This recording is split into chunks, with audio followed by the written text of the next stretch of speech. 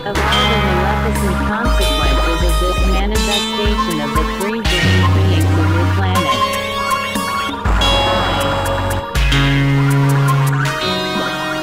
David named the totality of the separate parts of this substance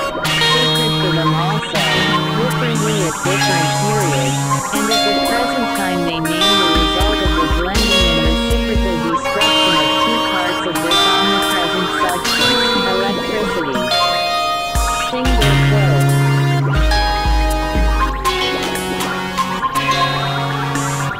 And indeed, although several times in earlier epochs they had already discovered, of course, thanks always to an accidental chain of circumstances, various means of extracting from the nature of their planet, and using for their various, as I have called them, naively egoistic aims, the separate parts of this omnipresent substance, absolutely necessary for normal cosmic processes, yet never have they destroyed so much of it as in recent times.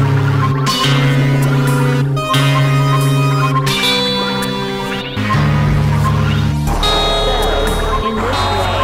thanks to the explanations of known, external Estonian results, I became absolutely convinced of the maleficent action, already begun, of the results of the abnormal ordinary be the existence of the free-brain beings who have taken your fancy, and furthermore, the question disturbing my old friend resolved itself, namely, why during recent times it had become more and more difficult for the free-brain beings of the planet Mars to perfect themselves.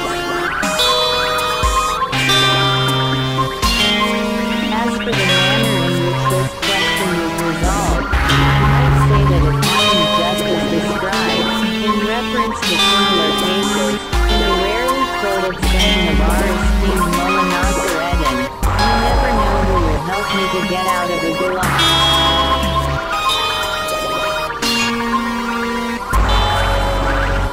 In fact, for the resolution of this question,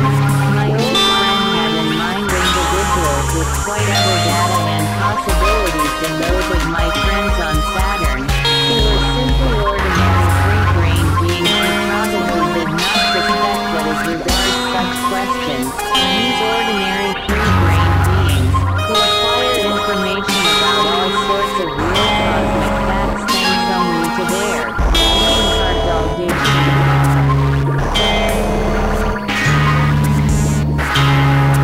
In most cases more competent than any of the angels or cherubim with their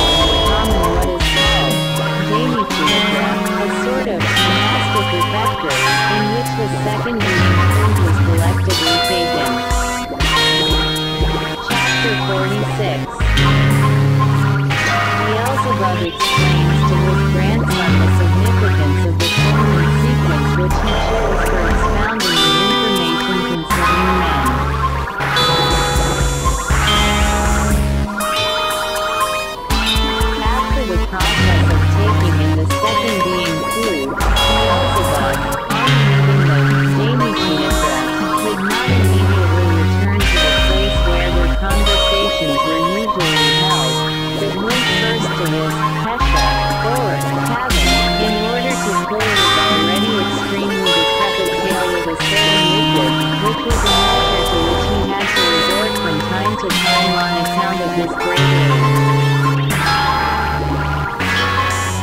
When, on returning from his Kesha, he silently entered the section of the ship Karnak where they usually spend their time, he saw the following unexpected picture.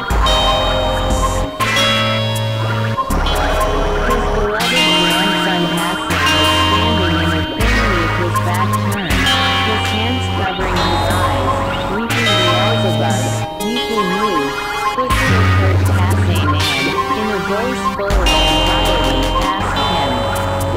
"What is the matter, my dear boy? Are you really weeping?"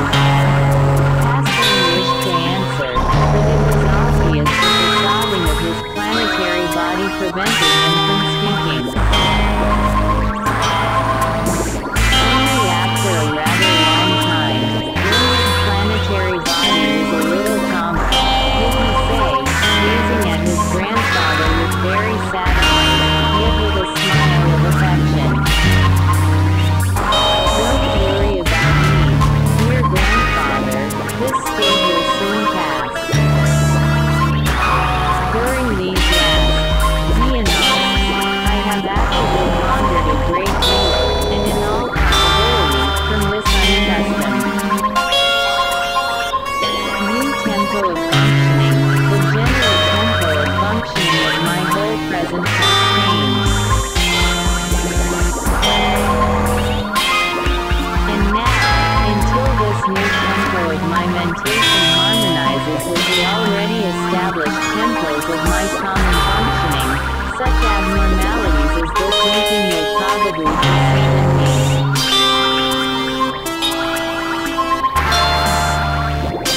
I must confess, my dear grandfather, that the fundamental cause of this state in my common presence was the picture, evoked by association in my mentation, of the situation and destiny of those located higher being bodies which, owing to various chance happenings, arise and remain half-formed in the common presence of the terrestrial three-brain beings.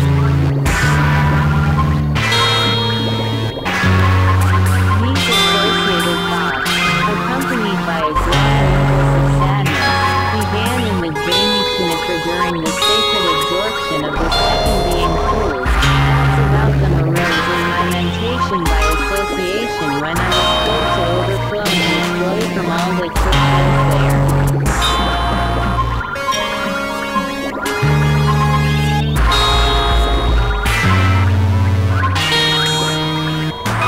And then it began to think in me concerning those ill-fated three-brain beings about whom you have been giving me so much information lately, that it is only thanks to the consequences of the properties of that something, accursed to them,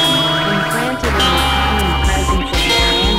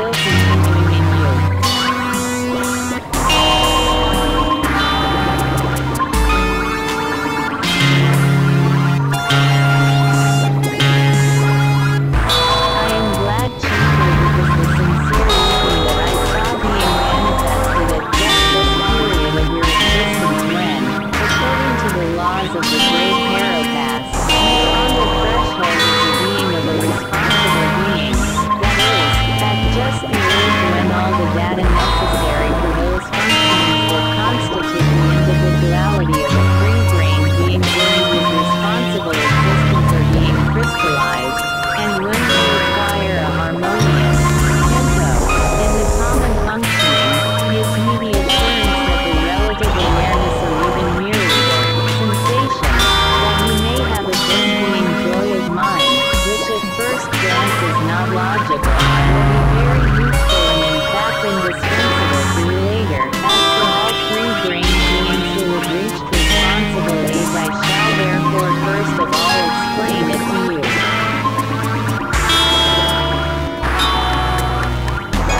Your weeping also gives me the assurance that in your future responsible existence, your common presence will contain those precious being data for healing which are the foundation of the essence of every bearer of divine reason and which are even formulated by our common Father in words placed over the chief entrance of the holy planet Purgatory. Finally he may enter here WHO enters into the position of the other. Results of my labors. Single quote. In this instance, your essence was obeying this divine commandment when, personally experiencing bliss, and at the same moment remembering by association that others were deprived of it, you sought sincerely with your whole presence.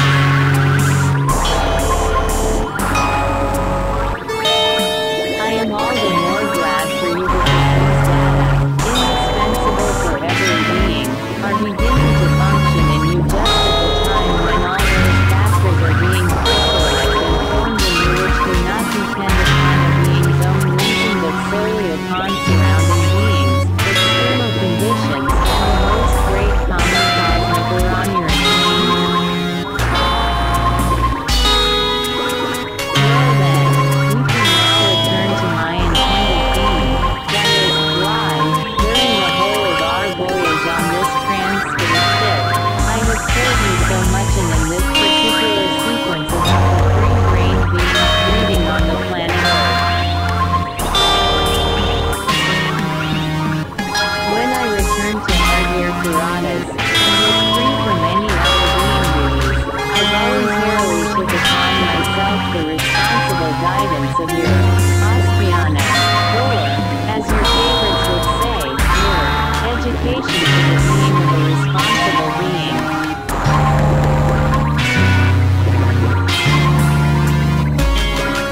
And as the given period of your existence is just the period when all those functions are harmonized within gender and free-brained beings that form a feeling and comprehension which in its totality actualizes in them what is called sane mentation, I decided, on setting out on this journey in the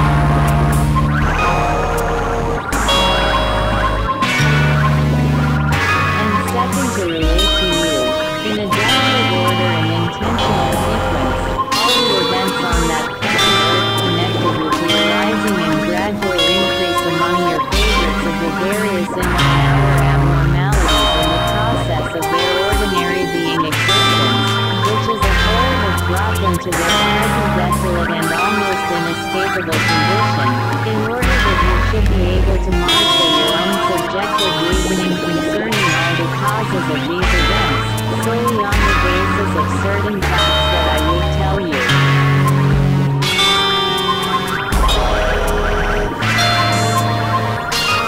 I decided to do this so that many different reessence ecoplastatory should be crystallized in corresponding localizations of your common presence to the needs of your future logical contemplation, and also that, through active notation, they should proceed more intensively into the proper elaboration of the sacred substances, abrasdanas, and halfdanas, required for filling and protecting both the higher being parts. And now, my boy, so that what I am saying at this moment should be still more comprehensible to you, I find it necessary to repeat, in another and more definite form, what I have already mentioned many times concerning the difference between what are called knowledge and understanding in free-brained beings. In order that this difference should stand out more clearly, I shall again take as an example the ordinary reason of your favorite.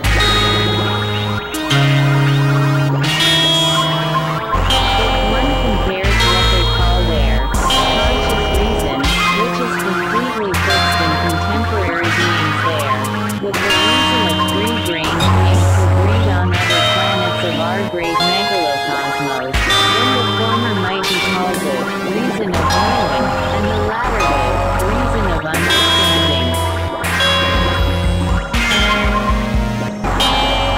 The conscious reason of understanding, proper to free-brained beings in general, and which terrestrial beings of past epochs possessed, is something that links with your common presence, and therefore every kind of information perceived with this reason becomes forever an inseparable part of themselves.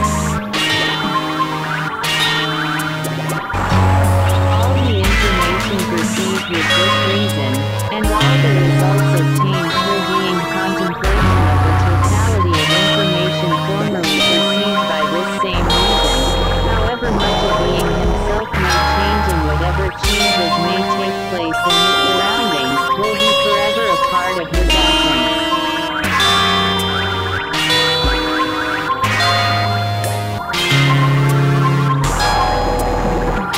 As for that reason which has become habitual for most of your contemporary favorites, and which I call the reason of knowing, every kind of new impression perceived through that reason, and likewise every kind of intentional or simply automatic result of former impressions, is only a temporary part of the being and can appear in him only in certain circumstances and on condition that the information it is based on should without fail be, so to say, refreshed, or repeated, from time to time, otherwise these impressions change by themselves, or even entirely, so to say, evaporate. From the common presence of these free-brained beings. Although with respect to the sacred pre-mesocons and the process of the formation of these two kinds of being reason occurs in the same way, the factors determining the actualization of its three independent polar forces are different.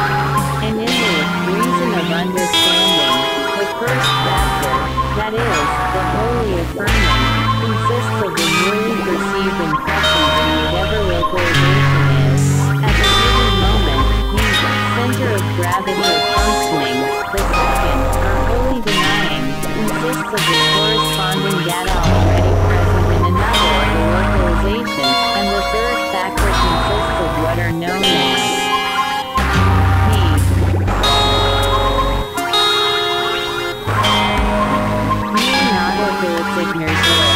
as they are otherwise called,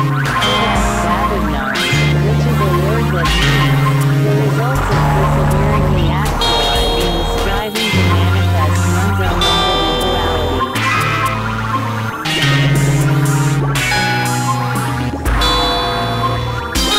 By the way, you might as well hear once more, even if you already know it, that the neological thickeners are formed in all three localizations in the presence of free brain being only from the results of the actualization of being partiality, that is to say, thanks to those factors which, from the very first arising of free brain beings, were destined by our uni-being common Father to be the means for self-perfecting. It is these, powerful thickeners, and the common presence of free brain beings, serving as the third lower course of the sacred pre-mesotomno, which actualize the arising of the reason of understanding. It is only thanks to this third course, in the process of the blending of newly perceived impressions of every kind that there are crystallized in a being, on the basis of the sacred.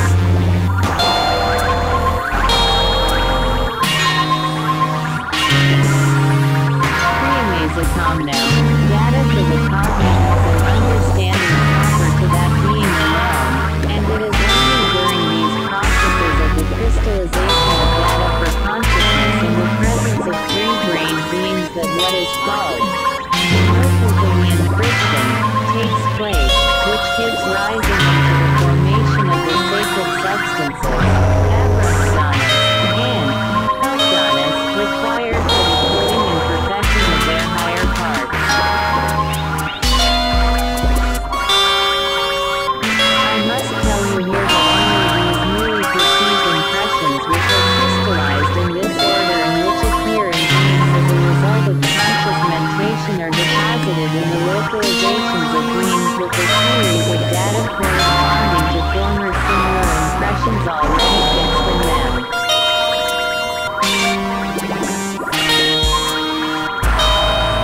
On the other hand, new impressions crystallized in the other order, that is, through the reason of knowing, settle in the being localizations at random, quite without any kind of, so to say, classification, and all these new impressions settle into the series of those former impressions which almost always have nothing in common with them.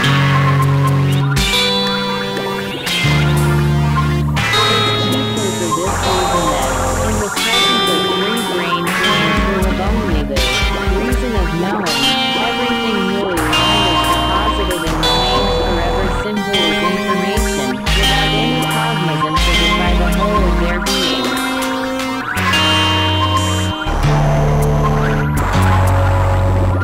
Thus new data of all kinds, perceived and fixed in this way in beings having the reason of knowing, have no value or usefulness for the welfare of their own subsequent existence. The length of time it takes for fixed impressions of this kind to be crystallized depends on the quantity and the quality of the impulses engendered in a given being. As regards this latter path ensuing from the degenerated functioning of the reason of your contemporary favorites, I recall by association one very rarely used saying of ours.